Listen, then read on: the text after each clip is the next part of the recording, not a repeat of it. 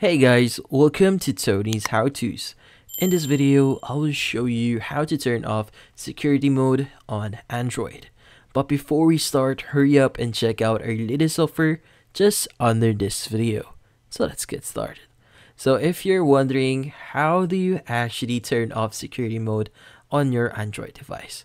So this one is, for some, this is going to be quite confusing, but the direct answer and the actual answer for this one is pretty simple. What you need to do is just basically restart your mobile device.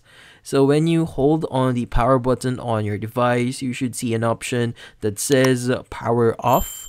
Then from here, just click on power off and basically wait for a few seconds or a few minutes depending on the speed of your mobile device. And from there, once you've restarted your mobile device, you should have your device no longer in security mode.